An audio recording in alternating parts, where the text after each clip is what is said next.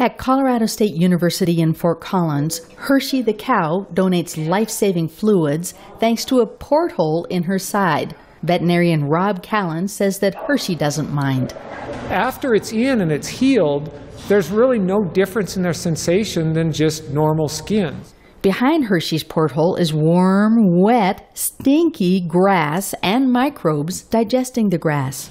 For sick cattle, Rob Callan's team siphons out some of Hershey's healthy microbes into a bottle. They use a tube to transfuse this fluid into another cow.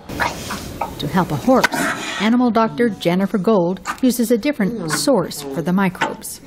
If you have a horse that has very bad diarrhea, then you actually get a healthy horse's feces, you turn it into a mush, and basically so you can pump it through. While common for livestock, fecal transplants for humans are rare. That may change as more people seek out a cure for recurrent C. diff colitis. The Centers for Disease Control reports that in the U.S., deaths from this intestinal infection tripled during this decade, with 14,000 this year. Almost 500,000 Americans are infected and 1 million worldwide.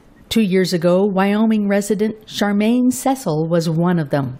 I had C. diff colitis for a year and a half. Speaking via Skype, Cecil says that living with C. diff meant constant diarrhea.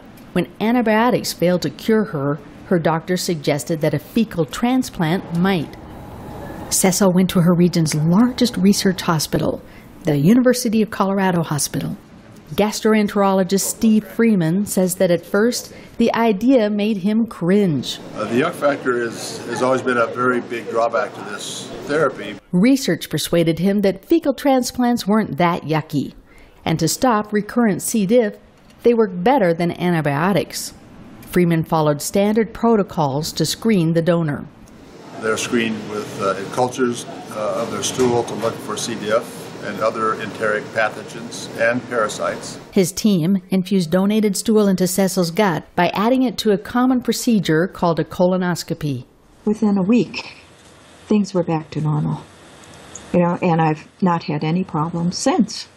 The Fecal Transplant Foundation estimates that 800 procedures have now been done worldwide.